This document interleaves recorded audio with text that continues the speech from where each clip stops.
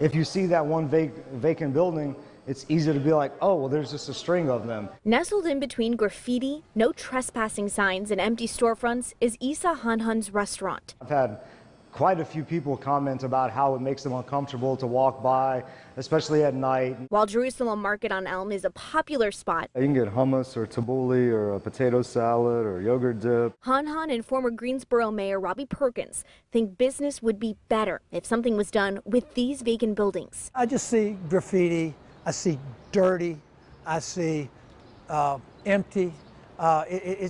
It kind of deflates the momentum that we should have in our downtown. Perkins is now a commercial real estate broker with a vested interest in growing Greensboro. It is, in my view, going to be the future of our city. We're either going to fail or we're going to succeed based on the health and the vitality of our downtown. He says the first step is getting the property owners to renovate and fill these buildings. What kind of incentives can we give for these buildings to be restored?